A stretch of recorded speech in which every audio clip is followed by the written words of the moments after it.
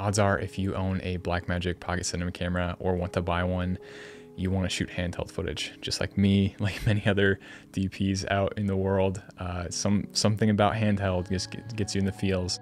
If you don't know who I am, my name is Collin Ausbury. I'm a cinematographer and editor based out in Atlanta, Georgia. In this video, I'm going to show you some of the things that I've learned over the last month. I shot a music video with a buddy of mine and learned a lot from just going out there, putting the camera to the test, and I thought I'd share that with you. Shooting with a Blackmagic Pocket Cinema camera, handheld, can be tricky at times. And I know if you have a camera that doesn't have image stabilization, you already know that for sure. When I was looking at reviews for the Pocket Cinema camera, one of the biggest things for me that I just could not unsee was the jitter. I want to go more handheld, and yet once I started to see it in almost every handheld vintage lens review, I'm like, should I buy this? Should I spend thousands of dollars on this camera to, at the end of the day, walk home with a shaky image? The Pocket Cinema cameras do not have a stabilized sensor. And that's not a problem because most cinema cameras don't. But the problem and the difference is that cinema cameras have so much weight to them. So when, a DP is holding it on their shoulder, holding it to their chest, the camera is so big that you don't see those micro jitters anymore. With the Pocket Cinema cameras, these things are so light. I remember pulling mine out of the box and I was surprised at how light it is. So if you're gonna build it out, you have to actually put some weight on it. You need to make sure you get a battery for it, some rails, if you want to go that route with the matte box and things like that. So if you take this camera off the tripod, just know that you will have to build it out for sure. My buddy Zach and I shot a music video for our buddies in the band called Wenlow. It's an indie band. I'll definitely link it in the description once it's done. Very excited for it to come out. For the lenses, we decided to rent Contax Zeiss Primes. What I realized is that I did not feel comfortable shooting with longer lenses if it wasn't on a tripod. I was doing some tests in my room and realized that the weight of the Blackmagic camera at per se a 50 or an 85, the footage that I was getting, even with stabilization in post with in resolve, it just was not doing it for me. It was so jittery, it was so shaky because you're so far away from the subject that every single movement that you make is translated in the lens. For most of this music video, I stuck with a 21mm lens, which is very, very weird for me.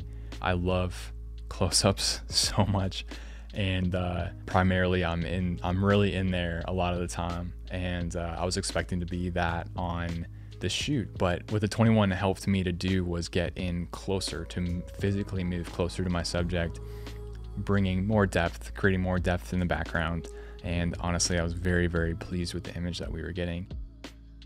So let's pretend for a second that image stabilization in post does not exist.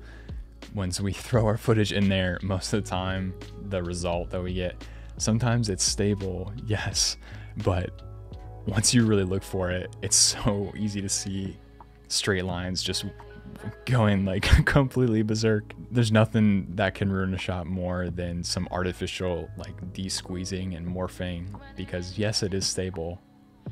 So you did achieve that, congratulations. But I feel like nothing really ruins a shot more than some crappy post-processing. So let's try to avoid that if we can. Something I can say is that when I'm shooting handheld, if I'm trying to lock up, if I'm trying to be steady, I'm usually doing the wrong thing because my muscles are fighting against each other. And all that energy is going straight into the sensor, giving me a really, really shaky shot. So when I'm moving, what happens is I'm sending the camera in a direction, especially like with gravity helping you, you're sending the camera in a direction. And that's why you see, there's a lot of DPs that kind of sway back and forth. They have their subject here and they're moving around it. Let's try not to do like too much, because there's some videos out there, especially on Vimeo. Vimeo is like a huge thing for this. There's that DP sway back and forth where they're just like going back and forth. And I know, in editing, we usually use one of those movements, but brother, you need to relax right now. We are moving around this person. Where are we going? Like, where's this energy going?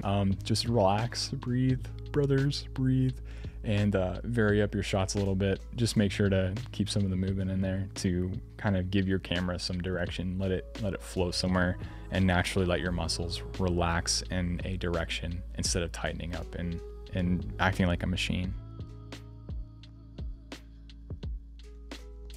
I've seen a lot of people use top handles. The natural reason for that is that gravity is helping the camera be stable. So when I'm holding the camera up, gravity obviously is pulling the camera down, meaning that the only force being exhibited is my pull on it upwards, instead of me holding it from the side where my wrist is in play.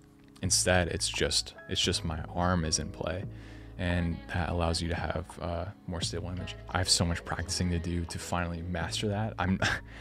I try as hard as I can, but there's some people who can really, really do it. And that's because they've practiced and practiced over time. They've gone out and shot things, even when they weren't working. They were always shooting something, and I really admire that. So you've probably heard of easy rigs, and that's the perfect explanation for what an easy rig does. Easy rig is just taking the weight off of your arms, putting it down into your shoulders and your back so that you can guide the camera in a direction. And if you're just starting out as a cinematographer, odds are you don't have one anyway. So we're not going to cover that right now, but just know that that is an option that you have, especially for those heavier cameras. Some of the airy cameras, some of the red cameras get really heavy, and shooting on those handheld, you come home and you're just absolutely exhausted because of how much the camera weighs. So easy rigs take care of that weight for you. Let's circle back all the way to lenses that have stabilization in them. Obviously that feature alone takes away and mitigates some of the light that goes into it. But what I can say is that the Canon f4 1635 is not my low light beast. It's not the lens I'm going to take indoors and expect to get amazingly bright images, you know, in low light. It is my outdoor handheld powerhouse, because I know that, you know, for instance, if I have a client I need to shoot for and I need to take talent outside, I need to get some handheld stuff, I know that I'm going to get a shot that it's stable, it's steady. I know that this lens will back me up. I know that I will not have to fight some image stabilization in post. I know that, you know, the image that I'm going to get, it will be good.